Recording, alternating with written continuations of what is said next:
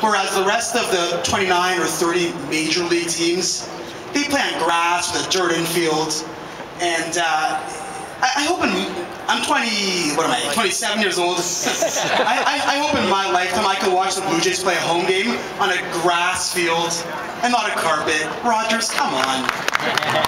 Okay, let me take a shot at that one, because we're actually examining the ability of bringing grass in here. This is multi-purpose stadium. Doesn't mean we're going to do it, but we're looking at the opportunity to do it. We've brought grass in here before for soccer, so it can work. We can bring grass in here if it was just the baseball season only, and we did not have football, we didn't have concerts, we didn't have those other things. But we are looking at it because, from our point of view, and Alex just brought it up, a lot of players, this gentleman over here was talking about, you know, whether or not we can attract free agents and whether we can bring players here. Some don't want to play on turf. There's no one that doesn't want to play on grass, but some won't play on turf. So your point is well made, it's well noted, and let me tell you something right now, it is being considered. Whether or not we can actually pull it off will be a question, but your point is something that we would like to do.